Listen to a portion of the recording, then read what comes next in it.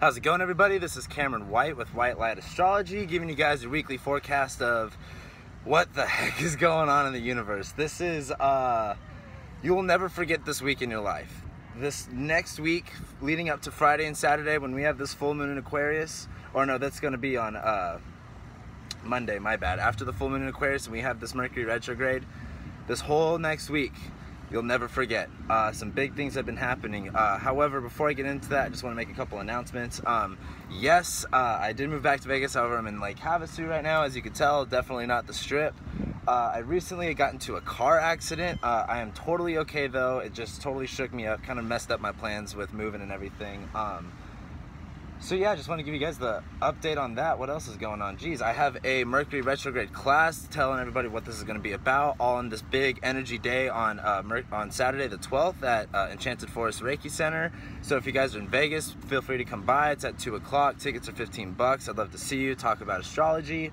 And that's about it. I'm also, I've been doing a lot of work with astrology. I've been doing this for quite some time now, and with everything going on, it's kind of like hard for me to even ask this kind of stuff because I'm not like it. However, I am accepting donations right now. If you guys would like to PayPal me or Venmo, I'm not looking for a goal. I'm not going to stop doing these videos. However, I really would appreciate anything you guys have. So if you really enjoy my videos, if you want to keep seeing me do more of them and help me with my pursuit, feel free to donate whatever you can. Everything is super appreciated and welcomed. So thank you guys so much for doing that.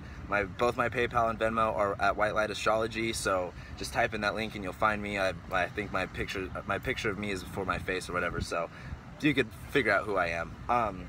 So let's get started. The first thing I wanted to say, we have Neptune, Chiron, Uranus, Pluto, and Saturn all retrograde. I didn't even talk about the Uranus retrograde in the last video, and wow, pretty big fucking deal. So with this Uranus retrograde, this is bringing the Uranus energy to even more to surface in a sense. It's a lot more extreme. The emotional charge, the self charge, behind the whole Uranus, the liberty, the freedom, and all that stuff. And when it's in Aries, this is about self. This is about feeling. This is about emotion. And I'm not talking about the Cancer and the Scorpio, the watery sign emotion. I'm talking about this energy that you have with yourself. Aries is very determined. Aries is very focused, and Aries can also be very hard on itself. So there comes this emotional effect on you when it's when you're pulled up and down in extreme amount of ways. And now that Uranus is retrograde, it's really testing us. It's testing us with what our worth is, with what our wants are, with what our needs are, what's going to be worth it for us, what's giving us the more power, more freedom, more liberty, all this Uranus type energy, all this crazy type energy. It's bringing the focus and it's bringing it to our face going, is this what you want? Is this for real? Is this going to be the way that it's going to be? And with Chiron retrograde, someone said something about Chiron being aspected to this. Chiron is squaring Saturn. Chiron is, now that it's in Pisces, it's going, at the last degree of Pisces, now that it's retrograde, it's bringing all this eternal, I shouldn't say eternal, but internal pain with confusion. When we step into the spot of confusion and we don't know and we're just going to adapt to our environment, we have this weird pain where it's like, I think I'm in the right place at the right time, but all of a sudden I'm not, and nothing really makes sense. It's just bringing all this confusion to everything. And you can be in really internally thinking about it a lot and really processing it. And a lot of that helps. However, how to get through any Pisces energy, any negative aspect, is about becoming in alignment with yourself, whether it's meditating, whether it's, what other kind of art that you do, getting in alignment with yourself, getting in tune with yourself. What is right to your intuition? What is right to your consciousness? What is right to your subconsciousness? What's going to heal you more? What makes more sense even though it may not make sense? That's what this Chiron is bringing. This is what Chiron's bringing to us now. It's like, okay, now I have to really dig deep down, and it's been hurting, and it's going to hurt to expose a lot of the truth to a lot of the light, because your mind is wanting to protect you. Your mind doesn't want to see some of these things, but once you actually step into that and you actually look inside yourself, things are going to become a lot easier and a lot clearer. So on Monday, I know I talked about this in the last video, however, we're having this full moon in Aquarius. Everything's on the table. Everything is on the table. Everything is there. Everything's gonna be there. And from now on until we have the eclipse, everything is just gonna be intensified. So this full moon in Aquarius is showing us all aspects. If you think last week was crazy, we still got this whole week to go. And then we got next week to go. However, with the full moon in Aquarius, this is showing us everything. It's going to start off Monday beautifully because now we'll have all the facts. Now we'll be able to see things through a different perspective. Yes, things will still be a little bit confusing and kind of hard to put together in the sense, because what else is going on? Oh yeah, Pluto is going to be opposing Venus. Venus is going to square Jupiter. We're going to have that T-square with Pluto, Venus, and Jupiter. And Mars will be trining Saturn. So this is taking immediate action on these things, on these lessons that you know that you've been needing to learn before Saturn goes direct, I think on August 21st.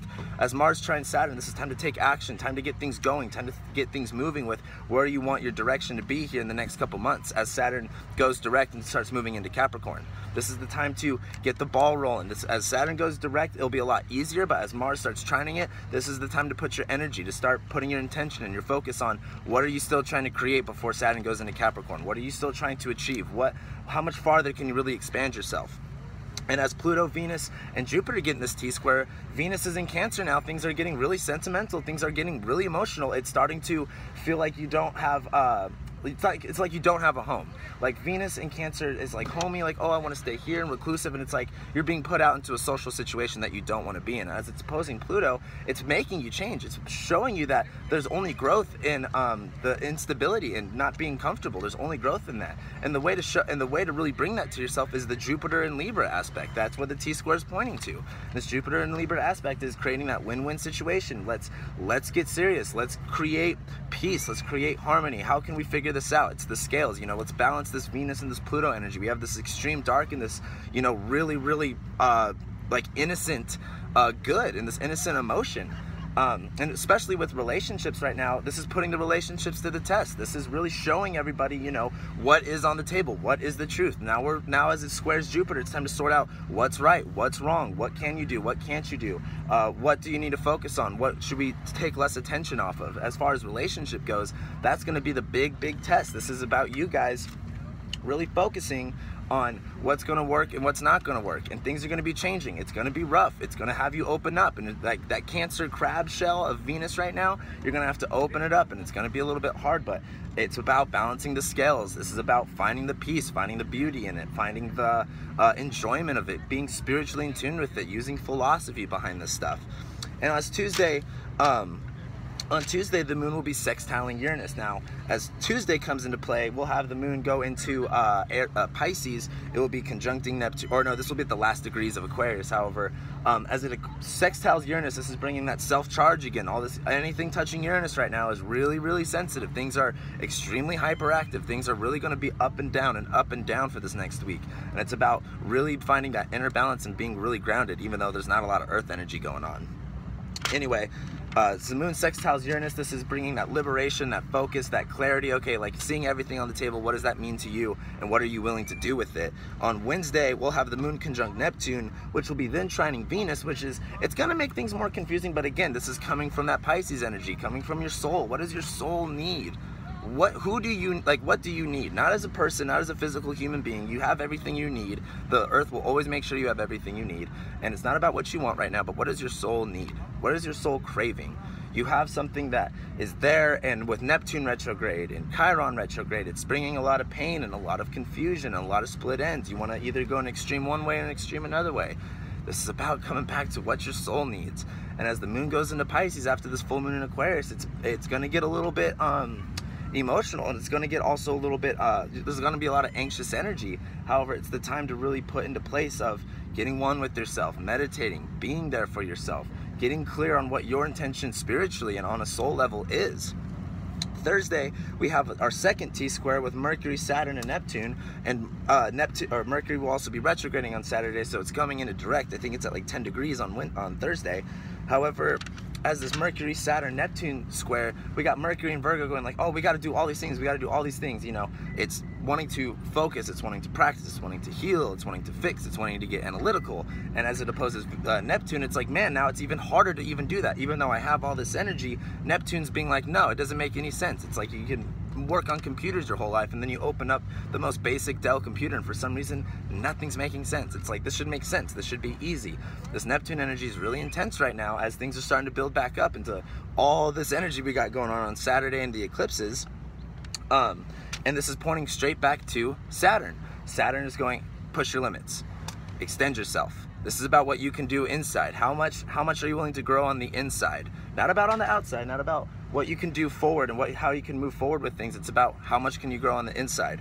And then on Friday, this is what's going to tee us up for Saturday, because Saturday is just going to be fucking crazy. But Friday, we have Jupiter opposed to Uranus. This is when all that tension, all that energy of the Jupiter and Libra and the Uranus and Uranus and Aries of, you know, finding the balance within, finding the peace, finding the beauty, and Uranus and Aries just being hard, being very stubborn, being very determined to get its own selfish way. As these two oppose, this is when things are going to blow up. This is when things are going to get real. This is when you may lean to a different side of the scales than, you know, yesterday. This is when things might look a little bit different for you, and you start playing more into the role of the Uranus energy, or you might start playing into the role more of the Jupiter energy. And right now, it's not about picking one or the other, which is a lot of what the Jupiter and Libra is. This is about finding balance in both. How can you create a win-win situation and give yourself the freedom, give yourself the liberty, give yourself the mental stimulation and the fun of Uranus and Aries.